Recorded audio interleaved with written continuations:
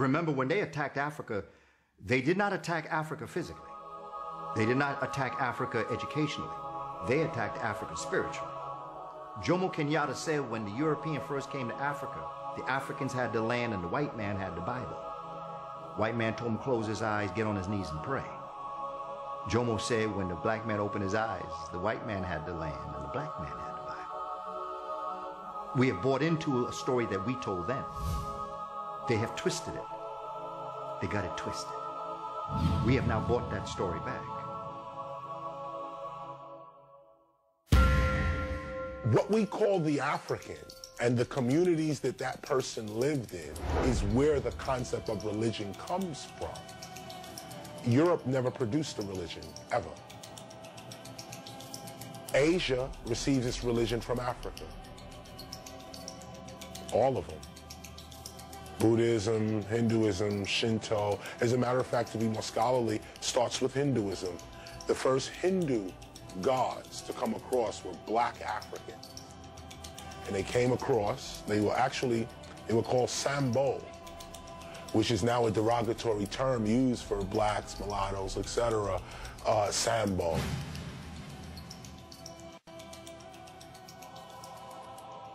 I said Judaism, Christianity, and Islam are merely fragments from the periphery of the African spiritual system that you call voodoo. People said, you can't even go there with that. I can go there with that. And I can take on any theologian that you got, bring them down, and I'll show you. Give me your 12 tribes, give me your 12 disciples, give me your 99 pearls of faith of Islam, and I'll show you those are nothing but sets of qualities and attributes, and I can juxtapose them in a perpendicular line besides the Orishas of the Yoruba, besides the Loas of the Voodoo, besides the Netters of Egypt, and show you we're talking about the same system.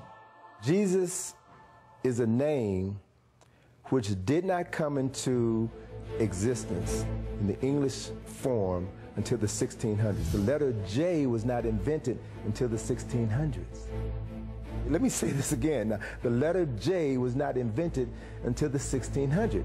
So the reality is Jesus is not the name of that person. His name is an Amharic name, Yeshua.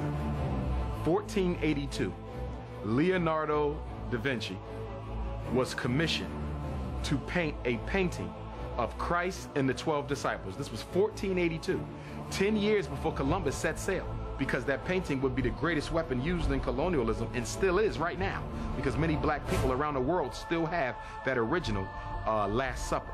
And so when Leonardo was asked to paint that picture, he got his uncle to actually sit in, and this is an historic record.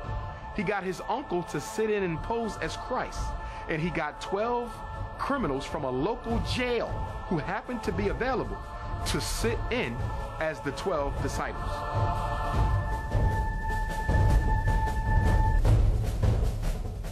The only reason you call God by that name is because your former enslaver, your former oppressor, taught you that name. He never taught you the real name.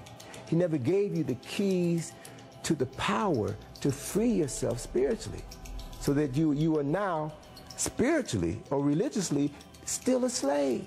The African population in North America is the third largest black population in the world in any geopolitical state. Why don't we have a single word out of one of our language for God that we use? The Arabs use their word for God. The Jews use their word for God. The Catholics use their word for God. The Japanese use their word for gods. The African is the only population that don't have an African word for God. Yet, studies coming out of Geneva over the last 30 years prove that we are the most spiritual people in America, in the world, not just America. We worship with a greater propensity than any other people in the world, but we don't have a single word in our language for our divine. The word Christ is a title. It's not a name. Christ means the anointed one. And there were many people before the birth of Jesus who also bore that title, Christ. There were 16 people who were known as Christ. So Jesus was the last of saviors of mankind, saviors of a group of people who were known as Christ. when you talk about the image of Christ. It is important that we no longer ascribe to the European image of Christ. Why?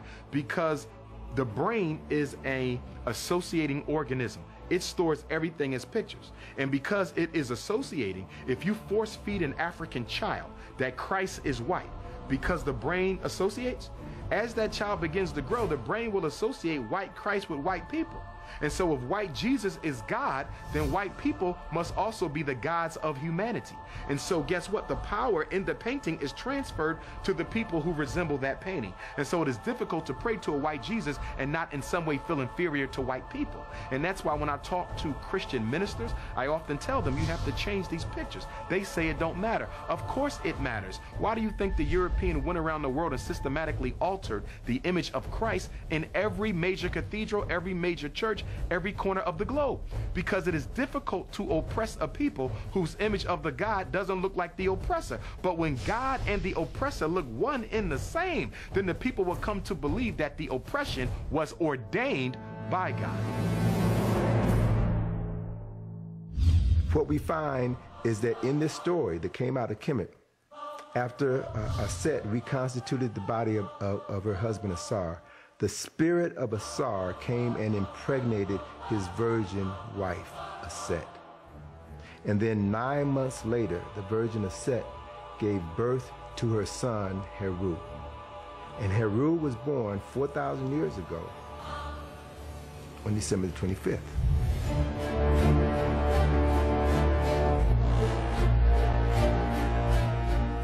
So in 325, it was decided that Jesus Christ would be a son of God.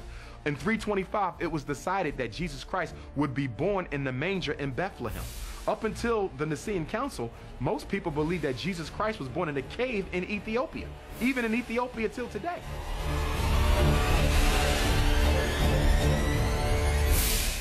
Christmas was not celebrated in December 25th.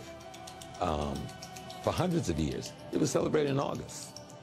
They moved it to December 25th because that's the Egyptian celebration of the birth of the son of the sun. Talking about Heru and Asar.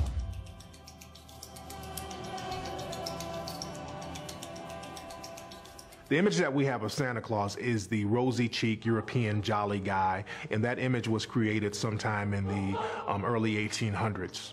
But the real Santa Claus was a man by the name of St. Nicholas. And when I do research about St. Nicholas, the real St. Nicholas, the further back I go, the blacker St. Nicholas gets.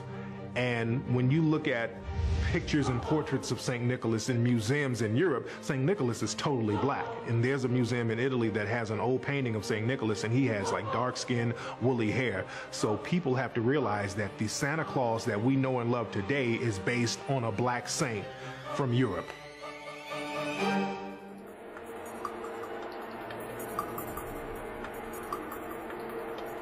The Council of Nicaea was an effort by Constantine to control the people through military and through religion. Whoever can control your concept of God has a weapon more powerful than any physical weapon, than any sword, any gun, any atomic weapon. Whoever controls how you relate to the unseen presence of God will not only control you, but can control your children and your children's children. So it was at the Council of Nicaea that the Constantine, this emperor, needed to find a way to consolidate his power, because the people that he conquered in various parts of the world had different religions, different ideologies. And it was at Nicaea where he brought together these theologians, these scholars, if you will, to hammer out one uniform theology that everyone would follow. And if Constantine could convince people to take Jesus as God on earth and change that he was a human being, then they could take over the control of the Catholic Church and make one.